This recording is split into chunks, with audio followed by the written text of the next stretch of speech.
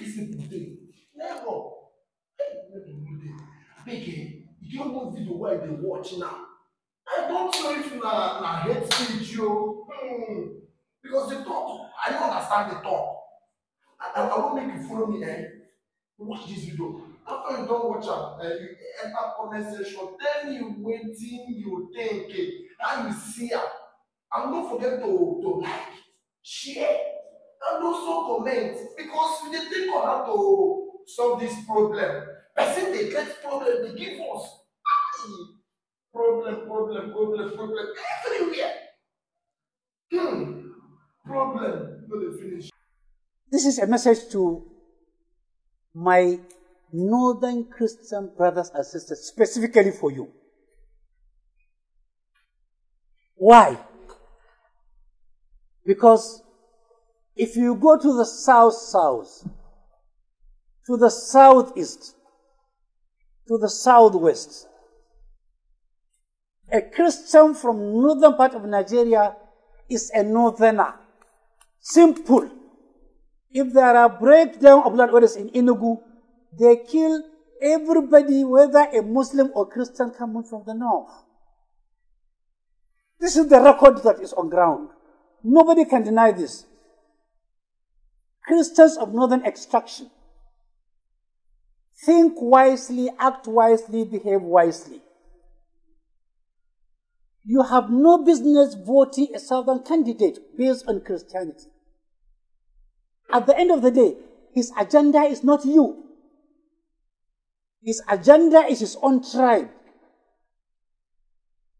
If you pick Obi, his agenda is not Christianity. He could be a fantastic Catholic.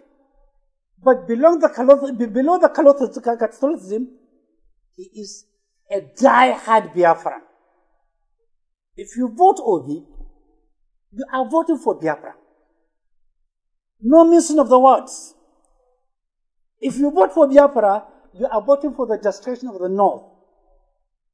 Tell me, a Christian from Taraba, Nasarawa, Kogi, Kwara, Kaduna, Kebbi, Sokoto, Bauchi, Gombe. Tell me what you drive, the benefit you will drive by voting Obi. Just tell me one single benefit. And the answer is there is none. If you want to know the answer is true, go to Enugu, go to Aba, go to Inewi, go to Akwa Ibom, go to every part of the south as a Muslim, as a Christian, and ask for a land to build a church. I thought Christianity is supposed to be universal. Go and ask for a land to build a church there as a Christian from the north. You will never have one. You will never have one. But all over the north here are churches owned by people from where? From the south. The land is owned by them. The church is owned by them. You go to these churches for service.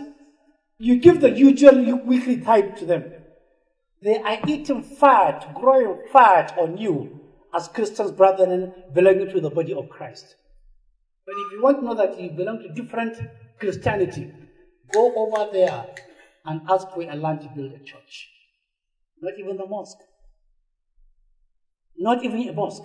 Indigenous Muslims in the south now are building mosques and Islamias with hard-earned money, but with a lot of intimidation from government.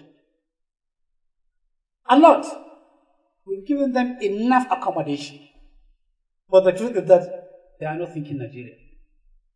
Obi is not thinking Nigeria. Quote me anywhere, any day, anytime. And no apology for this.